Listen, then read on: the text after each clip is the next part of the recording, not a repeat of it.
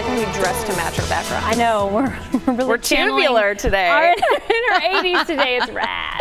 Well, if you lived through the 80s, then you saw some very interesting fashions, hairstyles, and products that no longer exist today. And in some cases, that's probably for the better. So one of the biggest flops of the 80s is actually making a comeback here in North Texas. Well, sort of. Sean Giggy shows us what was once new is new again. Here's our Giggy Bites.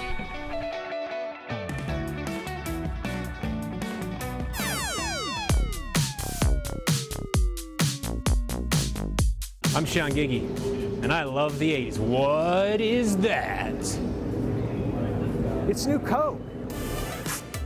If you're too young to remember or old enough to want to forget, back in 1985, Coca-Cola completely abandoned its recipe to introduce New Coke. They changed my Coke. It was a disaster. Literally 79 days. That was all that America wanted, and they let people know how they felt about new Coke. But New Coke is making a comeback. Kinda. First time. Season 3 of the hit show Stranger Things is set in 1985, the same year New Coke hit the market.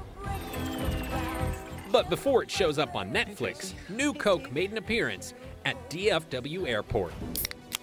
Inside a Stranger Things-inspired, upside-down vending machine, travelers could get a taste of 1985. Is there anything better than the new Coke from 1985? I don't think so. If you're traveling through the airport and you want to get your hand on one of these, it's too late. Like 1985, it's long gone. But like anything, you can always find it online. 80s never tasted so good.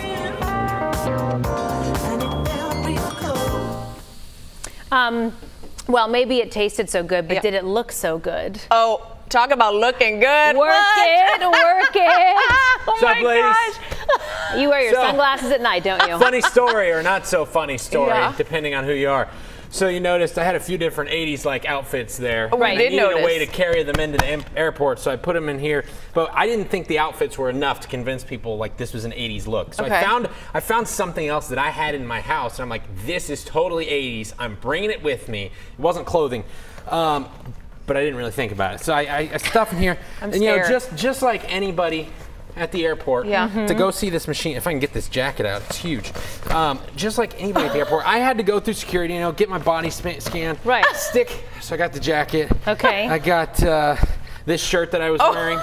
I had to go through security, so I stick my bag on the. And you owned this ahead of time. Yeah, you didn't buy this for the thing. I own this. Oh I had my this gosh, shirt that on, polo. Or I had this shirt in there. And so I stick my bag on the conveyor belt, and this other object that I grabbed at home, I'm like, that's totally 80s. That'll sell it. I wasn't thinking. They pull my bag aside, TSA. I'm like, why did they pull my bag aside?